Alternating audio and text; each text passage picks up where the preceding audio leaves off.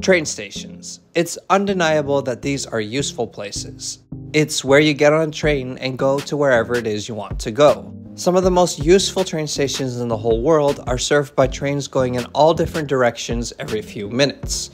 There are also stations that are just less busy, and then there are stations that are just plain useless. In today's video, we are traveling to two commuter rail stations in the US state of Maryland, which are both extremely useless. Both stations are located on the MARC Camden line, and we're going to see which of the two is Maryland's least useful station.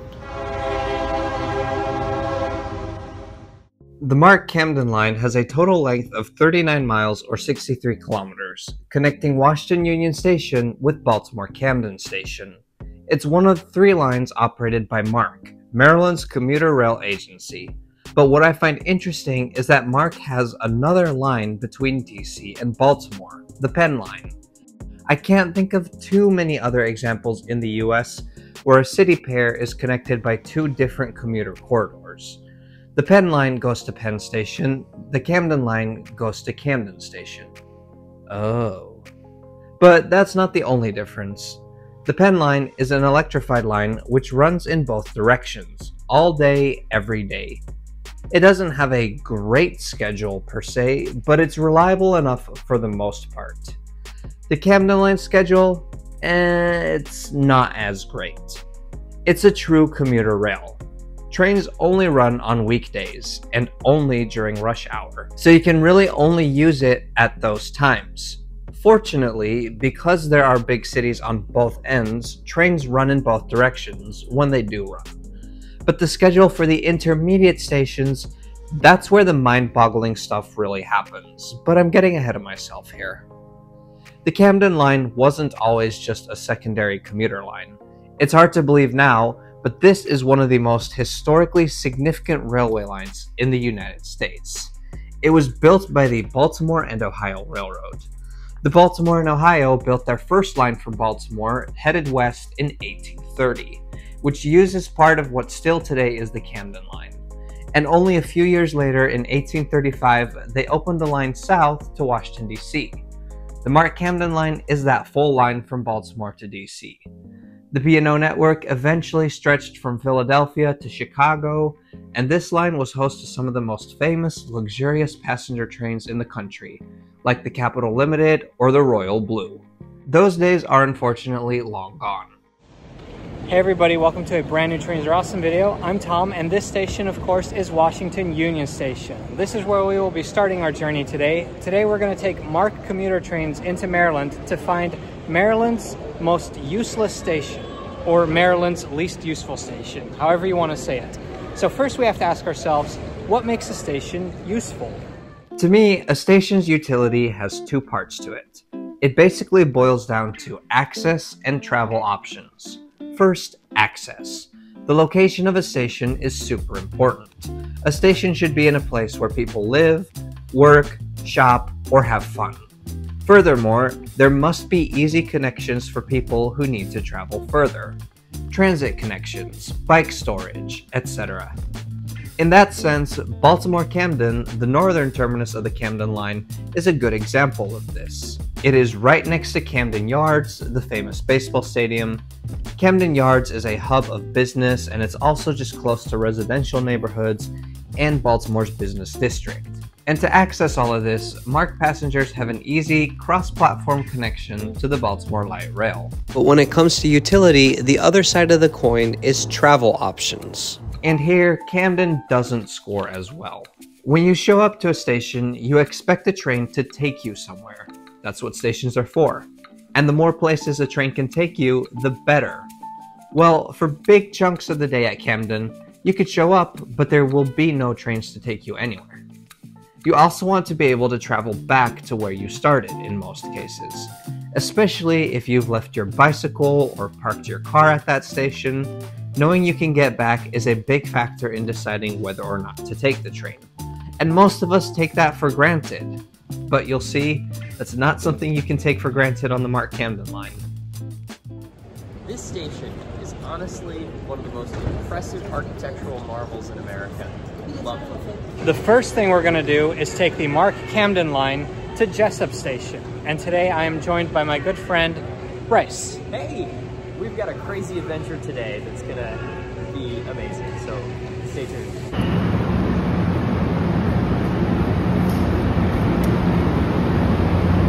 Now we're riding on the Camden line, and in today's video we're going to visit two intermediate stations, both who compete for the title of most useless station, based on the qualifications that I just brought up. Both of these are pretty terrible and make you wonder, what is even the point? From what I can tell, I don't really think people use the Camden line to travel between Washington and Baltimore. Instead, it's to serve some of the intermediate suburbs, particularly Laurel, which has the highest ridership of any intermediate station. So we just stopped at Savage, which I think is a really funny name for a station. The next stop is Jessup. That's where we're getting off. Travel time from Washington Union Station to Jessup was about 37 minutes. And now it's important that when you see a conductor, you tell them that you want to get off at Jessup, because it is what's considered a flag stop, so if nobody is getting on or off, the train will not stop there.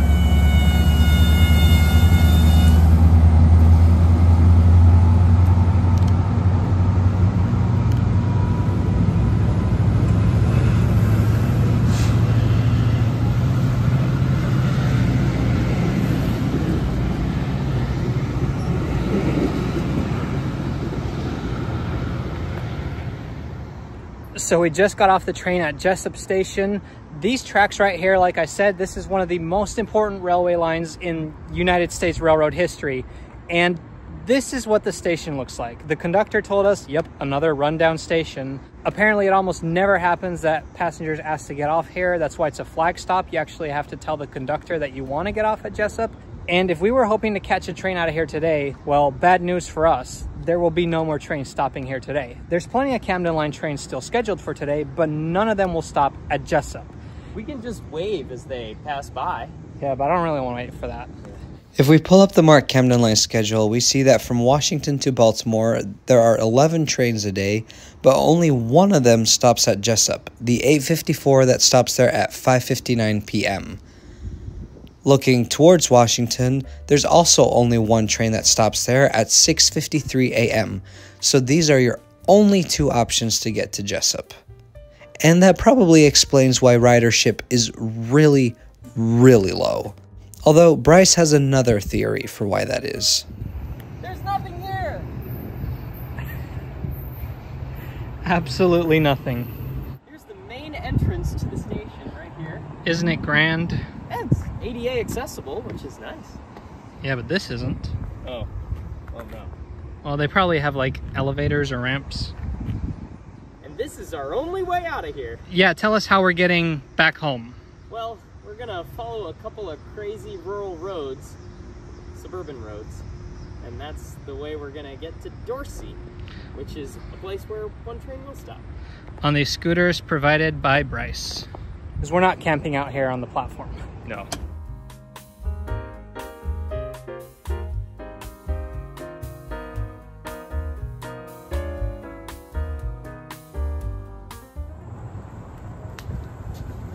All right, we've made it to Dorsey. How long do you think that took?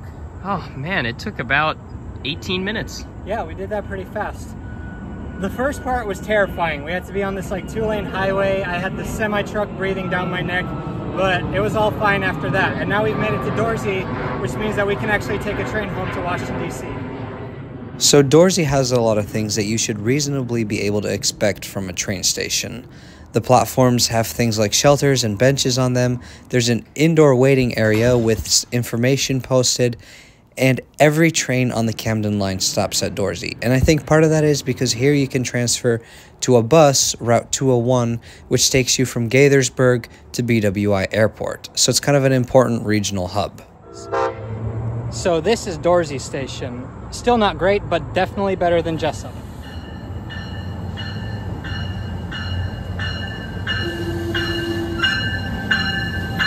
Man, that was a lot of fun. We made it, but just barely. What were your thoughts on Jessup? I think that Jessup is just the product of American transit systems, but honestly, maybe it will be better in the future. Maybe they'll make it into something exciting. Maybe a destination that people would like to. for now, it's a destination for transit enthusiasts like us. Yeah. I'm honestly surprised that they even keep it open. So believe it or not, there is a station on this very MARC Camden line that I think is even more useless than Jessup. Jessup gets served by one train per direction per day. But this next station we're going to show you is served even less than that. Sort of. It's really weird. And to visit this station, we had to come back a different day for filming because it's impossible to combine visiting both Jessup and this next station on the same day if you're traveling from Washington, D.C. This giant horse statue indicates that we're at a racetrack. This is the Laurel Racetrack in Laurel, Maryland, and this is Laurel Racetrack Station. Let's check it out. All right, so this is Laurel Racetrack. Right across the street is the actual racetrack, but let's go check out the station. I wonder if this sign says pedestrians only so you don't drive through it or you don't take your horse through. Ceiling's kind of low for either. Look at that.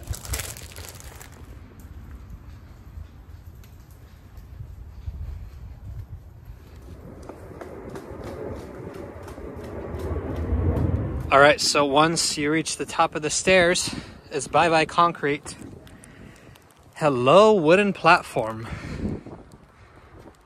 Laurel Racetrack was opened by the Baltimore and Ohio Railroad in 1911, which feels really old until you realize that the Baltimore and Ohio was already running trains on this line for 80 years at that point.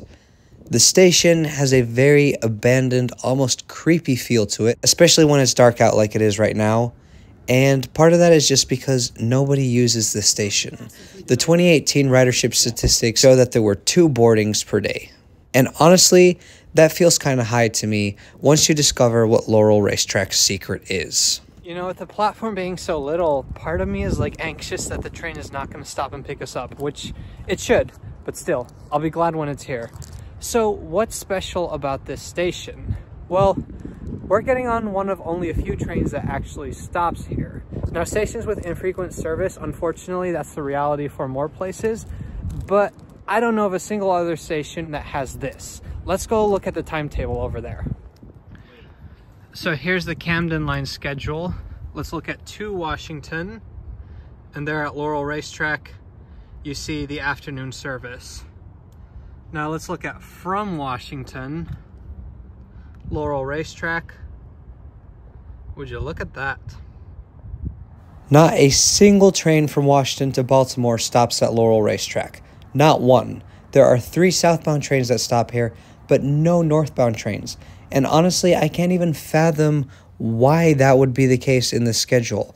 How does that make sense? And how could anybody use a station that you can't travel back to? Say you're going to Washington, D.C., and then you want to go back to Laurel Racetrack. That's just impossible. Which, yes, means that that platform behind me is never, ever used. Our train is coming now, and I think we're going to surprise the conductor when he sees that people actually want to get on.